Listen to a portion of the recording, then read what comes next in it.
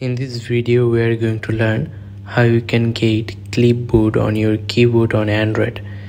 To learn it, watch this video till the very end. So first of all you need to do, just open your Play Store.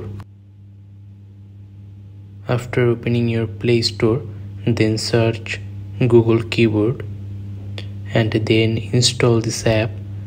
After installing this app, then open. After opening this app, then tap on select input method. Now select Gboard, tap on here and now tap on done and then tap on clipboard. Now enable these first two toggles.